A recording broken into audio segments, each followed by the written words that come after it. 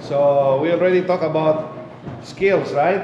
Evangelism, discipleship, and then what's the third? Handling small groups, right? Now we need to add two other basic skills that would be, I believe, important. No? So first is we need to add one step closer missions. This is skill. What is the scenario here? Have you seen a person that is blind and somebody helping that blind person, leading, somebody leading the blind? What would the leader do? One step at a time, right? I have not seen yet a guy leading a blind, running the blind around. That would be very funny, but it's always one step at a time. So in the same way, people who do not know the Lord are spiritually blind. And so as believers, what can we do? We can actually help them one step closer to salvation in Jesus. One step at a time. Okay? So in other words, even though they are not open to the gospel, we can create situations where we can bring them closer to salvation in Jesus Christ. Okay, now, I would like us to look at this gray matrix. Well, the gray matrix, there is the vertical component, there is the horizontal. What is the vertical component? No knowledge of the gospel and able to teach others, meaning it's about knowledge. No knowledge yet, they know nothing about the gospel, but here know a lot of things about the gospel, so they're able to teach. The horizontal is the attitude. Here, antagonistic meaning negative. Here, enthusiastic meaning positive.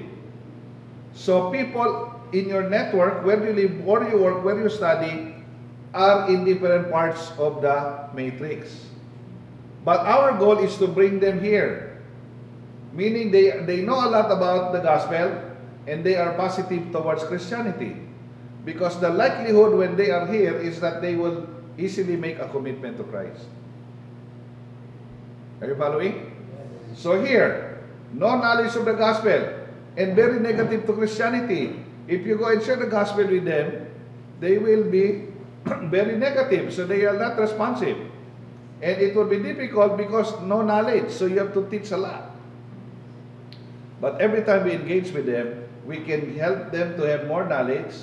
And every time we engage with them, we can help them to become more positive towards Christianity. So eventually, they will be in this part of the matrix. We bring them here, and then we bring them there. So eventually, they will be here. So, because if that's the case, then easily, we can win them to Christ. However, if they are there, it may take so much time. No? More knowledge, more knowledge, more knowledge. The negative, make them positive, positive, positive. And then you bring them here. There are also cases that it can be very fast. Like in Qatar, remember? The Qatari who got sick. So very negative to Christianity at first. But when he was healed, become very positive. There is something special with Christians. And then, what happened? How about knowledge of the gospel? Tell me more, tell me more. So, fast track. So in a short span of time, very positive to Christianity, and now more knowledge of the gospel. So, committing to Christ would be easier. However, in a regular case, positive, knowledge, positive. So it will take some time. But all of this, we need to remember before they make a commitment to Christ, this all is necessary in the process. Especially if they are like a little bit negative and no knowledge of the gospel. So what do we do? If there are people like that, now where we are doing ministry, so we just need to make sure that we can bring them to the Lord. So what do we do? First, think of a friend or a family member who needs Christ. You can start here. Or if you are there in the mission field, then somebody in the community, maybe whom you have met. And then place that person on the matrix. Is that person negative to Christianity? How about knowledge of the gospel? And then thirdly, is that person close to hearing the gospel or maybe open? So you will have to assess where they are. Does that person know a lot about the gospel or a little? So once you are able to assess where they are, then you can bring them one step closer. We look at some examples. Okay? Now, example. Like if you're in your office working, lunch break, in the cafeteria or in the church, in the office, what do you call this? Coffee shop or whatever, or restaurant in the office. Lunchtime. So what do? Sit down and then you pray, right? Thank God before you eat. Oftentimes what Christians do is, then they already prayed. But here they said, make it visible that you prayed. So don't make it loud for everybody to hear, but make it visible, because you don't have to really be allowed to be seen. So maybe bow your head and just move a bit your lips, so just you're saying something. And then maybe somebody sitting next to you say, you prayed? Or what did you do? So you say, well, I prayed. I'm a Christian, and we as Christians, we are just grateful to God for His faithfulness in providing everything that we need. So I just took time to just thank God for faithfully providing. You know, sometimes for us, that's really not so important. Maybe we have not really seen the importance of that, except that we prayed and thank God. But for non-believers, sometimes the effect is that they become positive towards Christians. Oh, Christians, I really like them. They are very grateful. They used to appreciate and thank people for and they thank God for providing their needs. So they become positive. Okay? And then maybe not much knowledge of the gospel, so you say, well, I'm praying because I believe God owns everything. So maybe you can share a little here already. So I believe, we believe as Christians that God created everything. He owns everything, and whatever we have actually is all from Him. So I'm just thankful to God for providing everything. And so I just thank God for the food. So no knowledge of the gospel. Now you're saying, this God is loving, this God is faithful, this God is our provider. So you're giving knowledge. So the point here is, every time you engage with them, you are like helping them become more positive towards Christianity. You're giving them more knowledge. So it's like giving them a piece of a puzzle. You know, when you make a puzzle, one piece, nothing. This is really nothing. It's worth nothing. But when you begin to put the pieces together, you begin to appreciate the picture. That's the same thing. Every time we engage with them, they become more positive to Christianity. They have more knowledge of the gospel. Eventually, they will appreciate, the offer of eternal life through the Lord Jesus Christ. So that's what we mean by one step closer. So one thing can be done is when you have meals. Or what they do, they bring their Bibles in their office, they read it during break time, not during office hours. And one guy was saying, his boss asked, is that a Bible? Yeah, I saw it's a Bible. Yeah, yes, sir. And the employee said, yes, sir. I'm a Christian, so I'm reading my Bible every day. And, free time here, I read it because it helps me to be a more loving father, a more loving husband, a more responsible parent, and of course, become a more responsible employee. So the boss said, I like Christians because they have better work attitude. But anyway, God will give you wisdom if you're just aware of this. And you just pray, God, I'm starting work today. Lord, help me to bring people here in my network, where I work, one step closer to you. God will just open doors. I know of one, he wants to share the gospel to a Muslim in Mindanao, a Maranao, selling malong. You know malong? The sarong, I don't know what do you call that in. It's a cloth like they wrap around.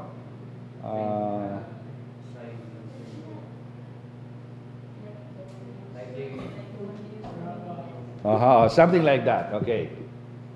Yeah. So this guy wants to share to the one who's selling, and so he was praying, God, how can I do that? If I go there and buy, then that ends it. So he thought then maybe I'll just go and ask if I can just pay, like small, up, for like several weeks like that, and then just a portion I pay. So installment. So he asked, how much is the malong? Oh, it's 300 pesos. Okay. Can I get it and on installment basis? And the Muslim said, so how long will you pay? And he said, can I pay it for 6 months? And business people, they said, no problem. So instead of 300, 6 months, it's 6 months. So 600. So you pay me 100 a month. You cannot double your money in 6 months. Even in the bank, right? That's 300. It becomes 600 in 6 months. So he said, okay, good. Every month I'll pay you 100. So that gives him the right to go and visit. One step closer missions. That's his strategy. So after 1 week, not even 1 month, after 1 week, I have 25 pesos. So I came. I want to pay because I don't want to miss. I don't. I promise and then I will miss it. I don't like that. I want to fulfill my promise. And so the Muslim vendor said, I really like these Christians because they really pay, and they really do what they say. But, every time we'll go, it's not just paying. Oh, by the way, how are you? How's the business? And then talk about things and begin talking about the gospel. Just a portion. Just like giving a piece of the puzzle.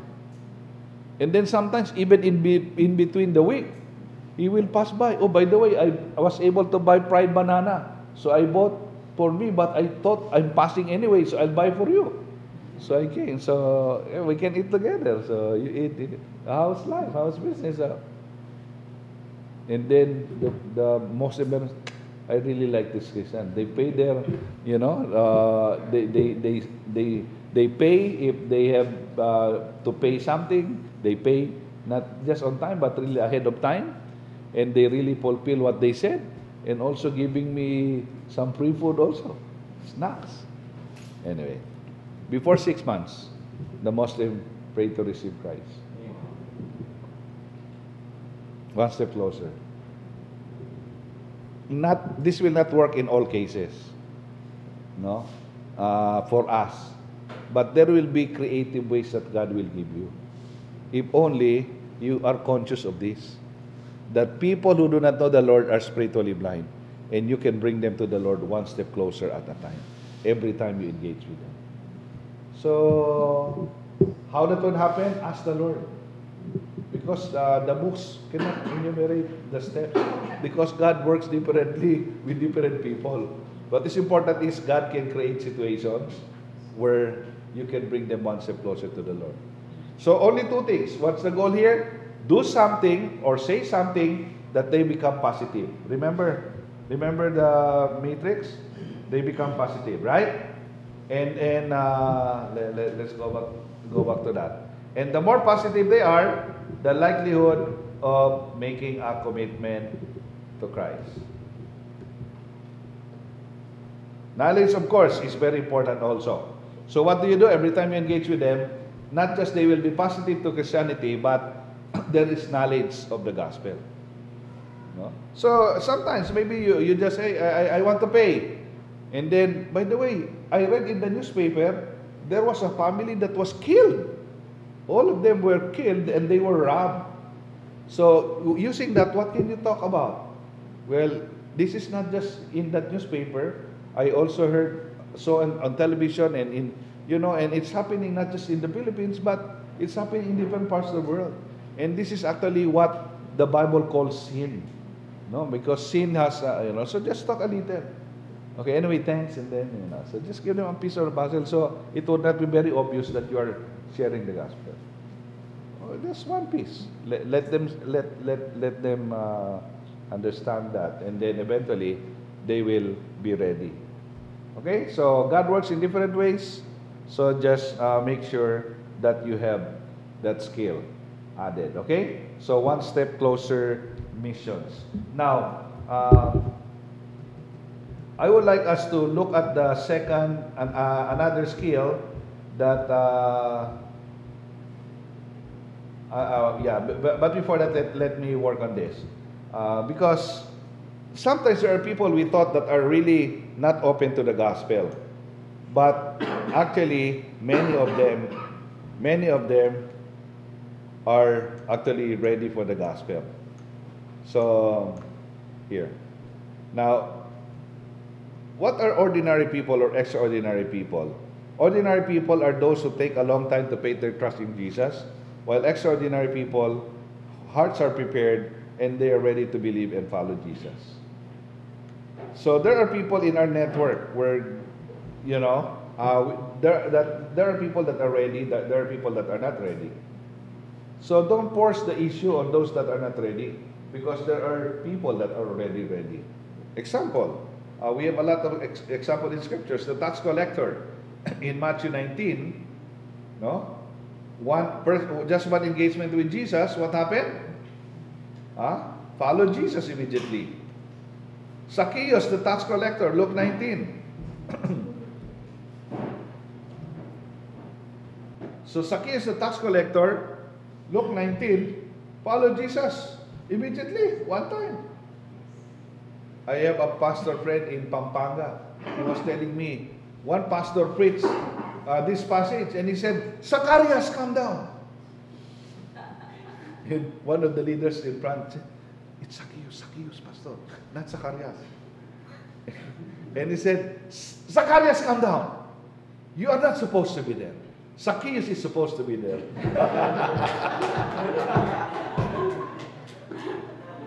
Anyway. So, Zacchaeus, one engagement and followed Christ. The Samaritan woman, one engagement with Jesus, followed Jesus immediately. The demon-possessed man, Mark chapter 5, one engagement, followed Jesus. Lydia of Thyatira, Acts chapter 16, followed Jesus immediately. The Philippine jailer, Acts 16, the apostle Paul, remember the Acts 16:31, believe in the Lord Jesus Christ and you'll be saved and your family. So this is the situation here. That's the context. The jailer followed Jesus immediately with just one engagement. The Ethiopian eunuch, Acts chapter 8, Philip, right? Yeah. So many others in scriptures. So in scriptures alone, we can see that there are people that are ready for the gospel. They are ripe for the gospel. But sometimes we insist on those that are not ready. So we pray, God, as I start work here, or as I, do ministry, then where are the people? Lead me to the people that are already ready for the gospel. I remember the story of the mango boy. Oh, I love mangoes. So they have harvested a lot of mangoes in their farm. They enjoy it together as a family. But this time, they have so much harvest that the father said, there's no way for us to be able to finish all of this. So told his son, go to the village, from their farm, go there and then sell mangoes. He was there the whole day and no mango was sold. So going back to their farm, he was riding in a small bus, a minibus, and the minibus was full of people, and so all he can sit is at the back of the driver. He was just sitting at the back of the driver and facing the passengers. And then he was staring at the mangoes that was not sold. And while he was staring, he remembered how sweet the mangoes are. And so he thought, I'll just begin eating maybe some of these mangoes. So he began eating. And then one of the lady passengers said, are you selling your mangoes? And he said, yes, ma'am. And then how much it is? So he said the price and he said, give me a kilo. Another passenger said, I also want to buy. Give me. And then let me buy also. In short, all the mangoes that was not sold in the village was sold all in the bus. Why? Because they have seen the boy enjoy the mangoes. No? So, as people look at us, can they see Jesus in us? Can they see Jesus in us?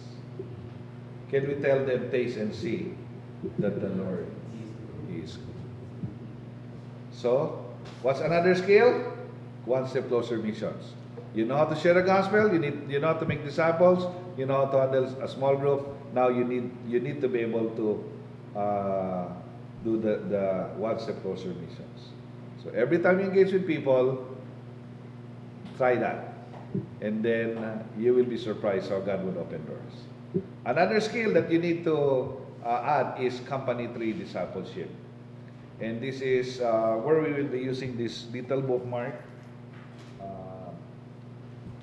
So that you would be able to use this to handle a small group.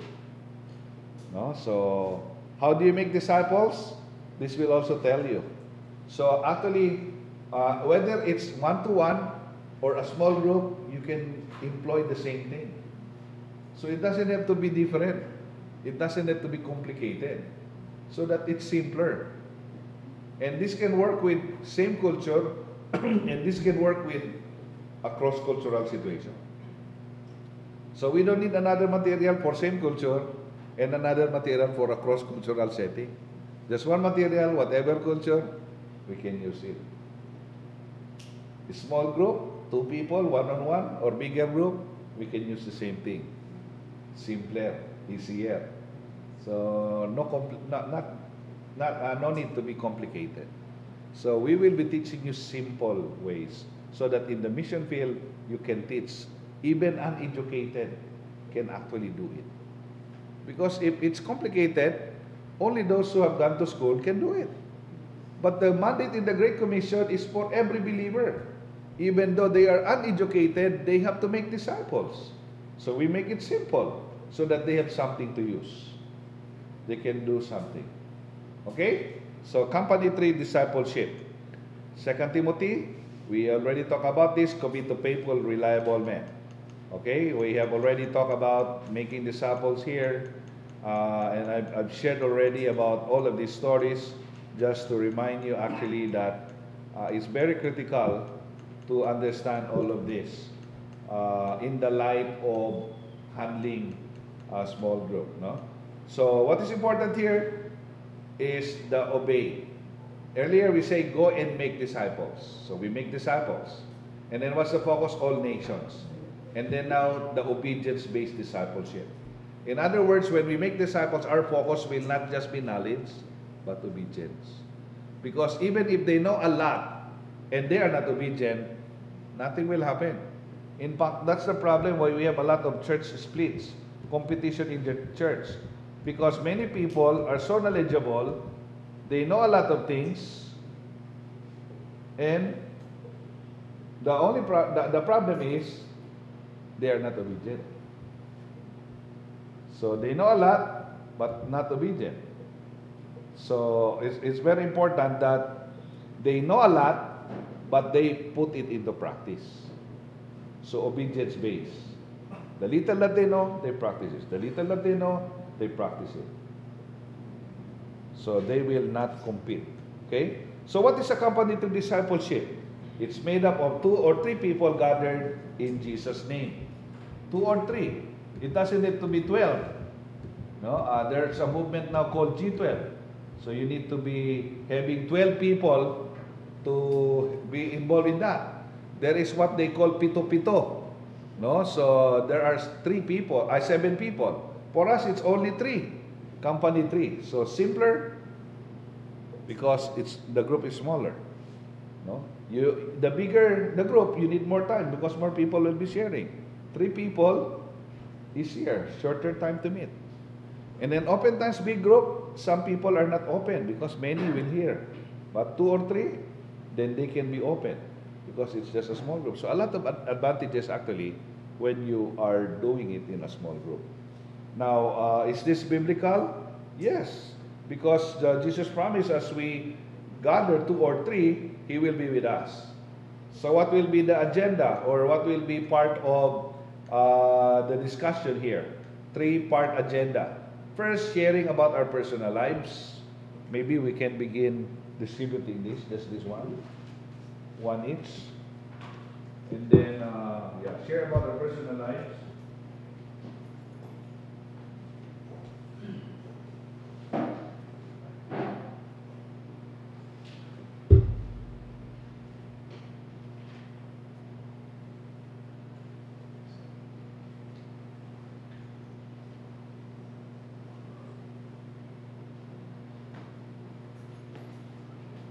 Okay? So what I did is isa-isa. We have enough? No? Oh, it's okay? Okay. So mine, what I did was I printed it in yellow paper.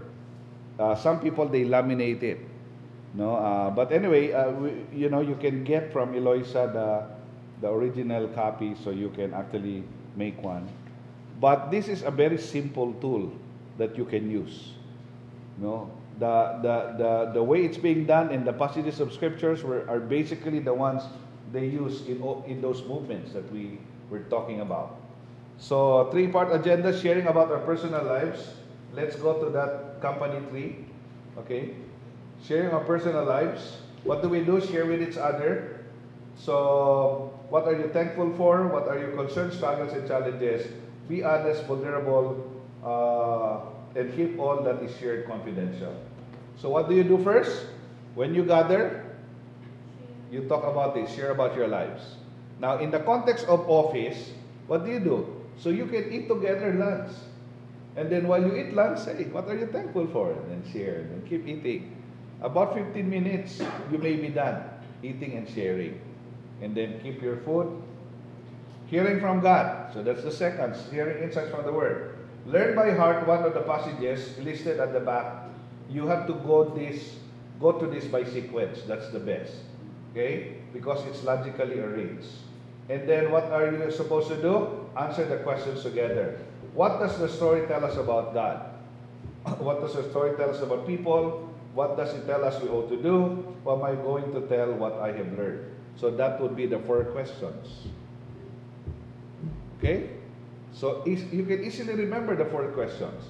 And you will have to use the same 4 questions in all the passages.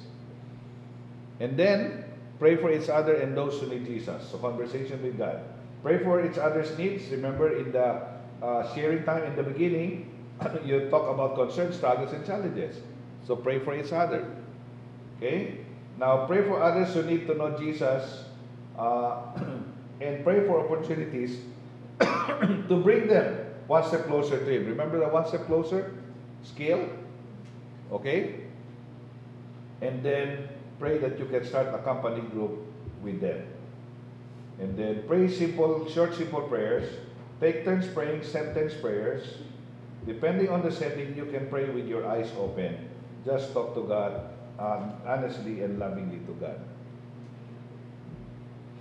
So even in the prayers, it's just simple. No, and again, don't close your eyes if it's not safe to close your eyes, because it would be if you're in restricted countries, you cannot close your eyes because it would be obvious you're praying. But you can just open your eyes and just, Lord, we are so grateful that we can meet and share, and especially say it in Tagalog or your own language would be better. Okay? So in the Middle East or in restricted countries, they do this. They pray. Even the police will be there. No problem. 2, 3 people. No, don't make it loud. Just open your eyes, and I thought you are just talking, no, sharing with one another. Somebody asked the question: is it biblical to pray with eyes open? Well, there's a passage in scriptures which says, "Watch and pray." Anyway, so I believe it's just okay because really it's the attitude of the heart. Yeah, it's the attitude of the heart. Yeah, yeah. Okay, so you need to know how to use this. So at the back are 30 passages from creation to Christ, and these are arranged logically, so that even though they don't have understanding of God, no concept of God, they will begin to appreciate what we will be talking about.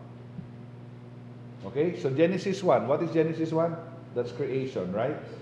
So if you answer the first question, what does the story tell us about God? So you will be able to see, based on Genesis 1, that even before everything else, there is someone who existed, which is God. And this God is powerful, He is almighty, because He created everything by His powerful word. In Genesis it says, in the beginning, God created the heavens and the earth. How did He create the world? By His powerful word. Let there be light, and it came to pass. So what is the story telling us about God? You dig, you read. What is the story telling us about God? So go through the passage. You know, I did this in Japan to the pastors there, those Filipinas married to Japanese. And of course, most of them have not been trained in seminary. And what they were telling me is that, wow, we have not seen this before when we read Genesis. Because, you know, when you read it, you have so much in mind. But this time, you just focus on what is the story telling us about God. So you just focus. So they were just amazed. They said, wow, this is the great and awesome God that we serve. This is the God who loves us. So it became so meaningful to them. Now, for us Christians, this is a very common story. Sometimes it has no more meaning. But this is what they discovered. For Muslims, for Buddhists, for atheists, for animists, tribalists, those unreligious people, they were surprised that when they hear the story, it creates so much interest in them that they cannot help but tell them to others. Why 80,000 churches? Why 4 million believers? Because when they heard the story, who are the person that you will tell what you have learned? I said, oh, this is a good story. I will tell this to my children, the mother would say. Or I will tell this to my husband, or my daughter, or my son. Or I will tell this to my brother or my parents. So they tell the story. After they hear it, they will tell it to others. And those others, when they hear it, they will tell it to others. And because it's simple, it can just go from generation to generation. So we will try to learn the skill after lunch, how to work on this, so that we'll be able to see how we can multiply disciples. Again, one-on-one, or company tree, or a big group, you can use the same questions. So, in the beginning, God created the heavens and the earth. So, what does the story tell us about God? God created everything. You can work on that. Next question. What does the story tell us about man? Genesis chapter 1. Never mentioned yet about man. So, when God existed, man was not existing then. Right? So, that's another realization for, especially from other religion. They said, oh, so we are not from, we have not existed. God existed first. Anyway, what is interesting is when you go to chapter 2. What does the story tell us about God? So now even a Buddhist, a Hindu, or a non-believer there, a tribalist, an animist would say, hey, it says in chapter 2 in the story, what does the story tell us about God? This God who created the world, who existed before everything began, is the same God who created man. So, we are not from apes. We are not from monkeys. We are not from animals. We are God's creation. The Hindu or the Buddhist will say, oh, we are not the result of reincarnation, but we are a creation of God. So we are now addressing even those with different worldview. So this is the good thing here. So now a Buddhist or a Hindu will say, oh, I'm God's creation, I'm not a product of reincarnation. And this God who created everything also created me. So what does this story tell us about man? No? So they would better appreciate who they are, that we are God's creation. So that would be part of the discussion. And so when you go to the third question, so what should I do? No, what do they do? They said, well, I would rather believe that I'm a creation. And I would rather believe that there's a creator God today. And then who are you going to share what you have learned? Then, I already shared about last week, so I will share this again because this is like the continuation of last week's story. So it builds up, the story builds up, and even the interest builds up. Now you go to chapter 3, because it says in Genesis chapter 3. But you notice after Genesis 3, you go to chapter 6 and chapter 12. No, 4 and 5. But chapter 3, what's that? It's the fall of man, right? So what does the story tell us about God? Well, this God who created man made a command, gave a command. Okay, you can eat everything except this. What does the story tell us about man? Man disobeyed God. Though what do we ought to do? We need to ask God for forgiveness. We need to be reconciled with God. So sometimes at this point they will say, how can we do that? That's why you need to learn how to share the gospel. Because from here you will say, well, this is what the Bible calls sin, disobedience, and then you can now tell them that because of this we are separated from God. But God, because of His great love for us, sent His only Son Jesus Christ to die on the cross in our place. So when we ask God for forgiveness, we receive Christ into our life as Savior and Lord, then we can be reconciled back to God. So you can talk about the gospel, and we have seen even they are from other religious background. When they come to chapter 3, some of them will also already make a commitment to Christ. Others, succeeding stories, but it's okay. Fruit doesn't ripen at the same time. We have mango tree outside, but not on Monday every fruit will be ripe. Tomorrow maybe others next. Okay, so fruit doesn't ripen at the same time. So this is very interesting.